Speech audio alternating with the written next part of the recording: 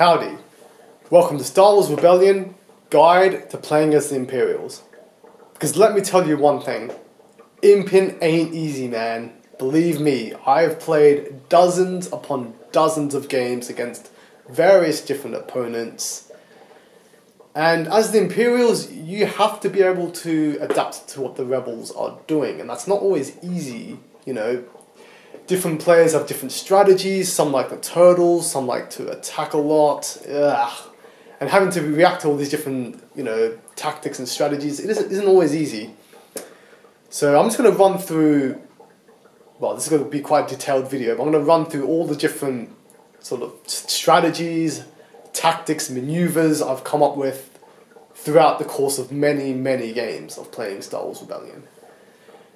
I'm only going to be considering the Rise of the Empire expansion, so bear that in mind as well.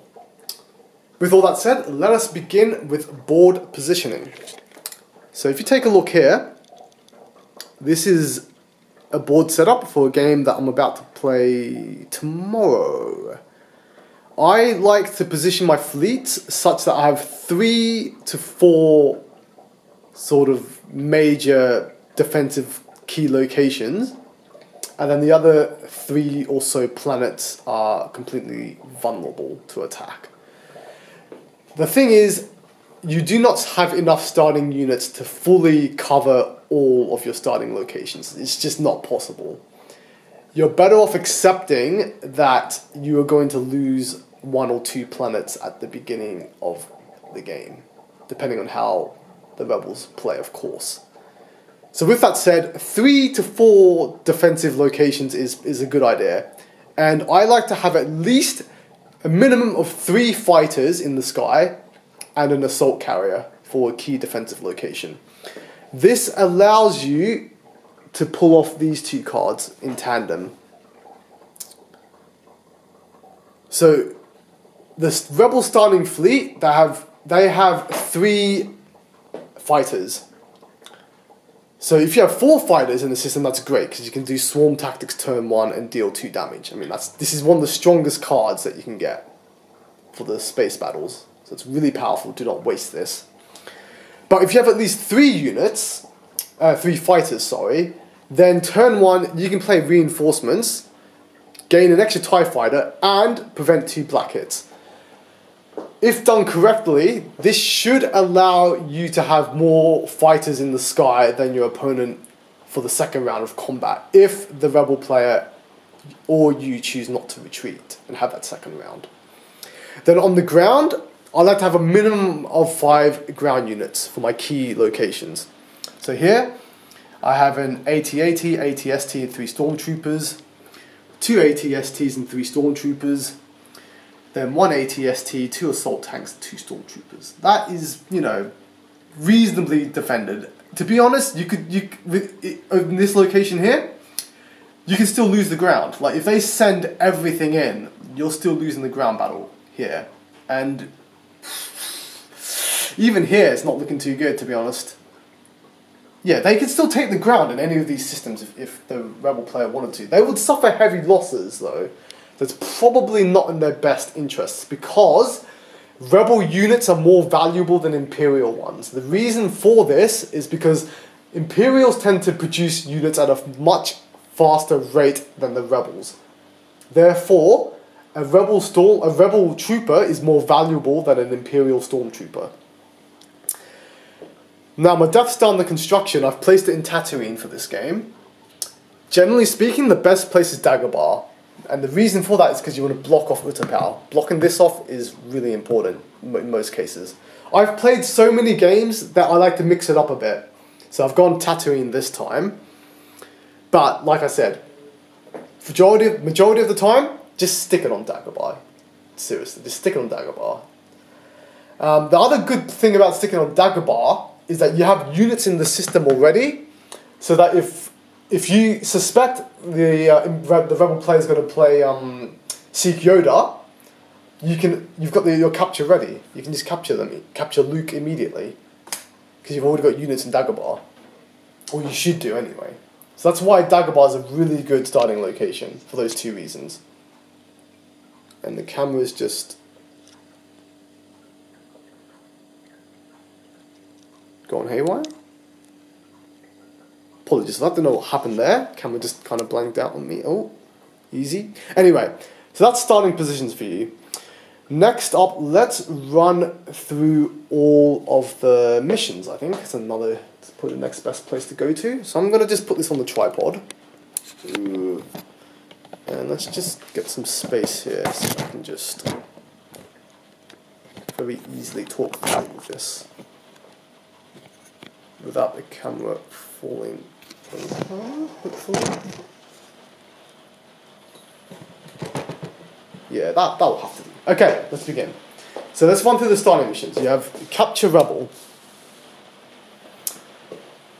This is good, obviously this is good. Like, some of the best Imperial missions require you to have a captured leader.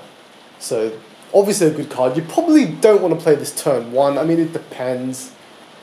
But, you know, typically my turn 1 play is I'll have 2 leaders on standby, maybe even 3. And then I'll either play, you know, Rule by Fear, maybe an R&D, probably not R&D though, Rule by Fear. If they have loads of, if they're turtling, go straight in for Gather Intel. If you can draw 2 probes, play this card. It will help you in the mid to late game, honestly.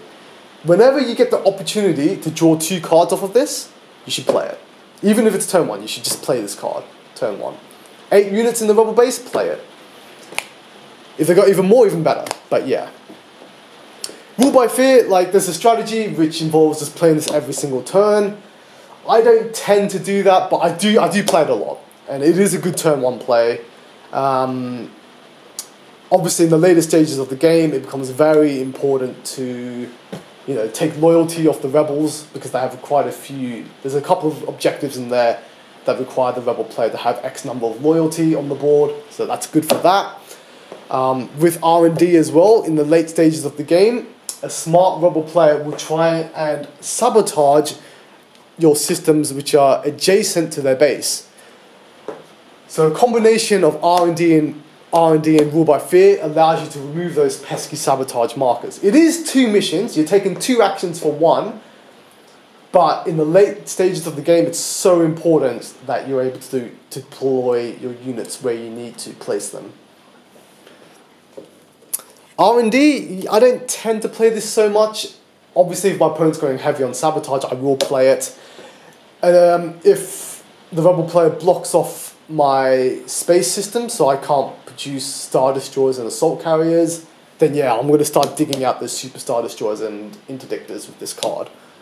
So those are the main situations where I'll play this. I don't tend to play it turn 1. I might bluff it though. I might... One of my favourite plays, in fact, is this guy. Targ. Putting Targ on capture, turn 1. Because it's a good bluff, because most people will think he's on R&D. So if they are assigned to sabotage, if the rebel player has assigned someone to sabotage, and you've got Tag sitting on this, they're probably going to go for one of your subjugated systems. And this is sneaky. Getting a capture with this guy is sneaky, because if you've got Vader on standby, you can move. You can use him to oppose a mission maybe, and then bring this guy in for capture, or you can use him as a move him into a system which has a rebel leader, and then go for the capture, which gives you 4 dice rolls, which is really good and sneaky. It's one of my favorite plays. Before we go on with the other missions, actually, let's run through the starting action cards. So there's 6 of them. You get 2. The first one, more dangerous than you realise. This used to be good in the base set. With the expansion rules from the Rise of the Empire, this card is not so good anymore, because you can't use it early game. It is good in the late game, I give you that. You know, there are some situations where, you know, you want to have this card in the late game. You can, you know, grab 3 tactics, and, you know, you can surprise your opponents with this. It can be good late game, but generally speaking, I don't want to see this. I don't want to see this card. Next, Brilliant Admin. This is okay. I used to play this early game, like turn 1, but I realise that's probably not such a good idea. Now I tend to wait until the late stages of the game. Maybe I'm trying to set up an Imperial Might, and I want to get some extra units on the build queue. Play this then, because that will give, you can just play this on like Sullust, for example, and then on the following turn play your Imperial Might, and you can get another, an AT-AT on the board, which is pretty solid. So again, I don't really want to see this. It's not my favourite card. It's not the best. It's not bad though. It's not terrible. Next up, It Is Your Destiny. This is a nice insurance card to have against a rescue mission. It's nice to have. I think they're better cards that you can start with, but I'm not too upset if I draw this. It's a nice to have, especially if you're trying to set up like 2 to 3 interrogation missions in one turn or something. That's you're a lot more comfortable trying to pull that off if you've got this in your hand with Vader. Track Them. When I first saw this card, I thought it was amazing. It is good, don't get me wrong. It is definitely a good card, but in my testing, in my games, I have found it can be a bit hit and miss.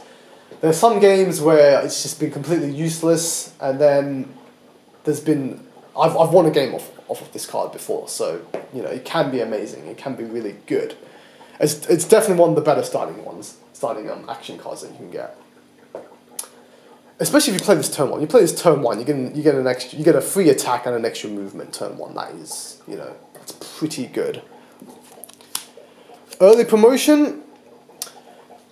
There's a lot of debate about this card. People like it, people don't like it. To play this card, you have to sacrifice Tarkin's action turn 1, which means you've only got 3 leaders to do stuff on turn 1 against the Rebel player's 4. You're an action behind on turn 1. In exchange, though, for the rest of the game, you're, barring that nothing else happens, you're 1 leader ahead until turn 5, I want to say. Yes, turn 5. Rebellion is not a game that's won on turn 1. Even if you put yourself at a disadvantage turn 1, you're in a bad situation or whatever because the Rebel player's been able to do more stuff than you, you can catch up. This Rebellion is not decided in turn 1 most of the time. So so early promotion is very much about setting up your mid to late game. It's subtle. That's why I like this card. I would much rather prefer to set up my mid to late game and sacrifice my turn 1. But that's my opinion, I can totally understand people who would, who don't like this card. And if you don't like it, just toss it out and hope you get a better one. It's fine as well. And finally, according to my design. I mean, this is amazing. This is, of all the 6 starting action cards, this is the one I pray I get every single game. It's just so good. So good. Like, a lot of opponents, they like to do a powerful alpha strike turn 1 with the Rebel fleet. Suddenly you turn the tables. You send Palpatine in to oppose or whatever, drop this card, and wow. You've just stolen 3 of their dice. 1 red and 2 black dice are just removed from their attack pool. For both space and ground for the first round of combat. It's just amazing. The Rebel player thinks that they've got a chance of winning that battle, and suddenly you've just turned the tables on them. Losing 3 dice is a seriously big deal. And, not to mention, Palpatine is such a good leader, one of your strongest leaders for dice rerolls. He's got 3 space rerolls and 2 ground rerolls. He's solid. Definitely the one card that I want to, if I could pick my 2 starting action cards, I'd pick this every single time. And then probably early promotion. Or, Track Them, or It Is Your Destiny. Maybe one of these 3. This one every time and one of these 3. Right, let's go back to our missions then. So I've talked about the starting ones. Let's go through the signature missions next. Detained. This is okay. It's not amazing. I usually like to use this to try and capture Mothma, actually. Mothma is notoriously hard to get because she's often doing Build Alliance and she's often out of range. You just can't reach her. So I like to detain her for a turn and then, move a fleet in on the next turn to try and capture her. Because if you capture Mothma and Palpatine are the only two leaders that have, you know, a solid 3 diplomacy icons. So if you capture Mothma and you just have Palpatine on standby, it becomes very difficult for the Rebel player to play Build Alliance. So that's why this can be pretty good. In the late stages of the game, it can be good to, you know, prevent a key leader from returning to the Rebel leader pool. If you're trying to take the base, for example, and they have a lot of ground force, you may want to try and... Or they have a lot of space force, you may want to try and play this card on Admiral Akbar, for example, prevent him from going back for your next turn. Moving on, draw them out. Fantastic card design. I really, really like this card. It's so good. As long as the Rebel player has at least 2 leaders on standby, you're guaranteed to pull this off. And this combos very nicely with the action card as well, which goes with Krennic's Finest. But yeah, this is such a good card, such a good design. It's really good for setting up a capture as well. And yeah, it's just fantastic stuff. It's also good to set up, what's it called? Jabba's signature mission. Make an example. Because you can, if you've got Imperial units in a remote system, play this card there, capture them, and then send them to the pits, basically. Really good card. Especially late game. In the late game, when that's when the Rebel player often has a couple of leaders, you know, hanging around on standby. You can so disrupt them by playing this.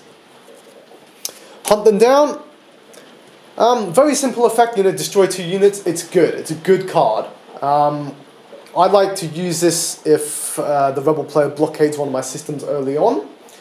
It's also good once you've revealed the base. You know, being able to take out what do you call it? An airspeeder or a corvette is solid. It's a solid play. Especially those airspeeders. They're really annoying with those tow cables and shield generator reusing tow cable shenanigans. It's a good card. Planetary Conquest, in my opinion, the best Imperial mission in the deck. Just because it's such a game ender. It's such a total game ender if you pull this off. Once you know where the base is, as long as they don't have any air units, obviously it depends how well defended it is, but you know, you're sending in, you know, an AT-AT, an AT-ST and 2 Stormtroopers. That's pretty heavy firepower. The card just wins games. It just wins games. And it's quite easy to, even without having Veers on board, you know, assign Vader to this, that's 3 fists. It's probably going to go through. Really good card. Retrieve the plans. Yeah, this is good. Really good. You know, you get to see your opponent's hand of objectives and take their best one and put it to the bottom of the deck. They're not going to see it again. Just, yeah, not much to say really. It's nice that it's a fist mission because Rebel players are weak on fists, Imperials are strong on fists. Rebel players are strong on intel, eyes, and Imperials are weak on eyes. Collect bounty. Alright, this is amazing. It's a one-off, but you can capture anyone. I just use this to capture Mothma usually, but you know, it varies depending on the game state. I mean, this is an incredibly good mission. It's unexpected as well. You know, the Rebel player thinks they're safe and, you know, suddenly you've captured one of their people. It's fun to assign both of these on one turn as well. So, you know, if the regular capture fails, you've got this to capture someone. Solid card. And moving on to Diplomacy. Double our efforts. I don't like this card. It's okay. It can come in handy, but yeah, I'm not a fan. Not a fan of it, to be honest. I'm not going to say too much about it. Fear will keep them in line. Okay, this is amazing. This is so good. I try and use this to wipe off Rebel loyalty off the board. You know, this is one of the cards you want to see turn 1. You see this card turn 1, you're just laughing. So good. Imperial Propaganda. Again, this card is amazing, especially if your opponent is trying to get off I think there's 1 or 2 objectives which require the player to have have a full region loyalty. So this just completely spits in the face of that. Make an example. It's too difficult to pull this off. Like, Lure of the Dark Side just does this so much better. However, there are some instances where, you know, you set up a combination of cards, or, you know, you can pull this off, but most of the time I think it's just too cumbersome to do so and not worth the effort. Ah, yes, of course, Lure of the Dark Side. Incredible, incredible card. You playing this card gives a leader swing of 2. You steal one of the leaders, and you get, and you know, they go down a leader, you go up a leader. Card is so good. You know, if you draw this early, you want to get this off as soon as you can. Basically, maximize that advantage. And then signature intel missions, Probe Droid Initiative, fantastic card. I try and hold on to this until I hopefully recruit Admiral Ozell, because being able to draw 4 probes instead of 2 is just, you know, to be fair, drawing 2 probes is good. Drawing 4 is just ridiculous. You speed up your game by 2 turns. It's so good. Such a good card. Long range probe, this is okay. It's not bad. You've got 2. I mean, I essentially think of this as a 3rd copy of deployment. When you're trying to find the base, there can be situations where you maybe have like a 50% chance of where the base is. This is good in those situations. Maybe also there's a location that's kind of out of your way to get to. You could get there, but you'd be moving your fleet in the opposite direction from where you would like to go, for example. This is good for those situations. You know, just tick it off the list, and it's risk-free in terms of deployment. You know, if you do find the base, you are at risk of getting an untimely demise by a confrontation. This won't initiate any battles, so it's safer to scout out where the base is. Secure the plans. This is good. It's a good card. Don't get me wrong. It's sneaky good though. Like, I play this on the whim. Like, if I got the opportunity to play it, I will. Obviously, if I know my opponent is definitely, like, you know, got the Death Star in their sights, then, you know, I'll play this. But most of the time I play it, it's kind of like on the whim. I'm like, well, you know, I might as well play this mission because I don't have much else better to do. And, you know, just in case, it's a nice bit of security to have. And, you know, once you play this, it becomes very difficult for the Rebel player to target the Death Star. Ideally, though, you want to play this when the Rebel player already has drawn into the Death Star. If you play this too early on, then the Rebel player can just scry the Death Star plans away via an infiltration. The best scenario is when they already have the Death Star plans in their hand, and then you play this. You know, you just taken out one of the objectives. You just neutered one of the objectives. That's the best case scenario for playing this card. Interrogation Droid, incredible. Just such an incredible card. One of the best cards, probably the best card for finding the Rebel base when you're playing with the expansion deck, which you should be doing. Apart from Carbon Freezing, that's probably the only card you're going to miss by playing the expansion deck for the Imperials. So the only other card that trumps this, which is from the base set, is what's it called? Homing Beacon. Apologies for the rain. It's British weather for you. But anyway, we will press on. Yeah, Homing Beacon's probably the only card that's better than this for finding the base. Let's move on to, this. Discredit Rebellion. Yeah. What can I even say about this? This card is, honestly, it's such a joke card. I don't like it at all.